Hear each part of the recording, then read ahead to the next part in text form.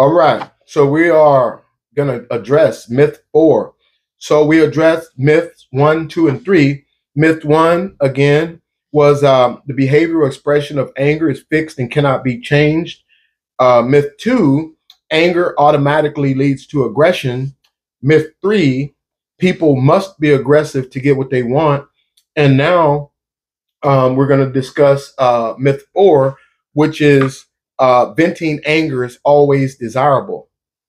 Now, the thing about this particular myth is that even many professional people, psychotherapists, for example, believe this to be so, right? And there were certain psychotherapy techniques that people would use associated with this myth. So again, venting anger is always desirable is a myth.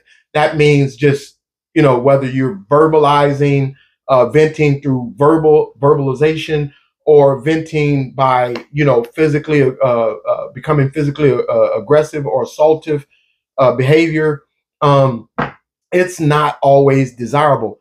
But the reason that people think it's desirable, because when you become extremely angry and you have a angry outburst, it's cathartic, right? Meaning that so when you use the term cathartic or talking about the catharsis, it's when you express an emotion, right? You strongly expressed emotion, and like an outburst, and then it gives you a certain level of relief that comes from that expression, expressing that emotion, like with the outburst, right? So when you, let's say, become aggressive and you yell and scream and vent your anger or whatever, excuse me, sometimes it does relieve a certain amount of pressure that's built up associated with that anger and anxiety and stuff like that. But it is not always desirable. Even though you may feel a little bit better because you got it off your chest, other people around you feel worse, right? And a lot of times, especially if it's someone you care about, that makes a difference, because then you're going to be wondering, okay, why this person don't want to be around me, or why does it appear that they don't like me, or they don't communicate with me, nicely, or stuff like that. And again, it's because the way that you treat and interact with that person. And just because because you can care. Because again, I was someone that always dealt with my anger negatively, dealt with it the wrong way, and so um, in doing that, I would end up rubbing people the wrong way with the way that I dealt with my anger, the stuff that would come out my mouth or my behavior towards them, and that would be a turnoff, right? And people would be like, yeah, they you would have a lot of people that they would prefer to have nothing to do with me, because who wants to be verbally abused, right, with words or what have you. So they would prefer not to have anything to do with me because of the way that I would deal with the situation. And in the same token, I didn't see it then, right? To me, because again, the whole feelings thing when I was growing up, we had saying, "Fuck your feelings," right? So people would start talking about how they feel, and they would immediately get cut off. Like, man, we don't care about your feelings. Come on, man, we men, we ain't worried about that. But again, that was the wrong way of thinking about things, because everyone has feelings. And the reason why we get so angry about situations is directly associated with those feelings that we have and our interpretations about different things, right? But as men, unfortunately, the only emotion that we tend to um, feel okay with identifying with is the anger, right? We feel uh, comfortable saying that we're angry, but when we're talking about we're sad or we're hurt or something like that, we don't feel comfortable. I mean, just imagine, you sitting around with a group of your friends or your homies or whatever, and somebody says something that kind of rubs you the wrong way, and you like, hey, homie, yeah, I don't appreciate you saying that. You kind of hurt my feelings, right? You probably get laughed out the room.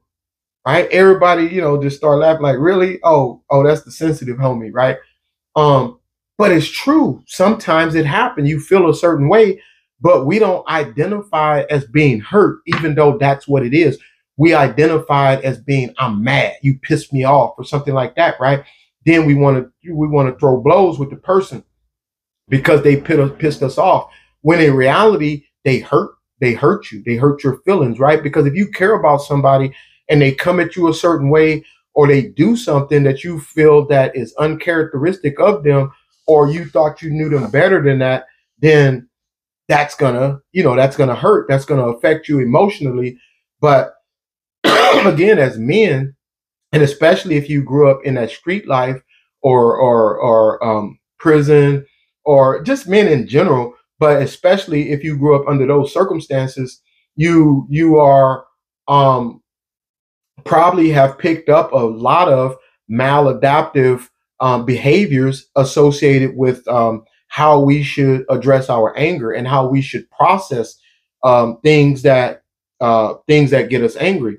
Now, as far as the psychotherapists are concerned, this anger, venting anger is always desirable. There was a thing like people, they would have like the open chair technique where they would have the person express their anger with, it'd be like an empty chair, but they're addressing their anger towards a particular individual in their family or friend or somebody that they had an issue with. And, they might yell and scream or whatever and express their anger. Or they might have a situation where they had a person beating on pillows and yelling and getting out their frustration. And when the person is done, they actually do feel better. The problem with that is if the person is only taught to beat on pillows, or even if they're using a punching bag or something like that, um, then they only learn to hit. You learn when you get angry, okay, if I hit something, I'm going to feel better. If I yell and I scream and I cuss and use profanity, I'm going to feel better. But that doesn't help when you're dealing with an individual. You have a live human being in front of you.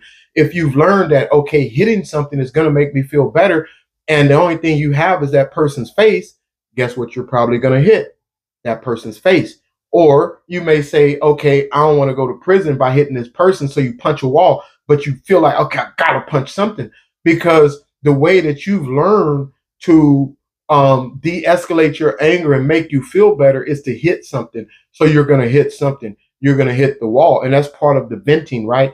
So venting anger is not always desirable. Sometimes we want to wait, for the opportune time to discuss whatever the situation is that's concerning us.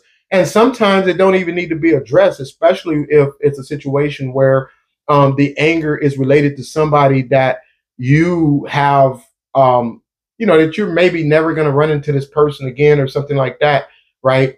It may not be something that you have to address at that particular time. And I know as men, we got this thing like, nah, man, screw that. I can't let this go, right? But you can let it go, and it may behoove you to let it go, right? But if you don't, at least, get in the habit of thinking before you act, right? Responding rather than reacting to a situation, so that when you do decide to vent your anger, you're fully aware of the potential consequences that may come your way if you choose to do it in a negative manner. So venting anger is not always desirable. So that's all for this video.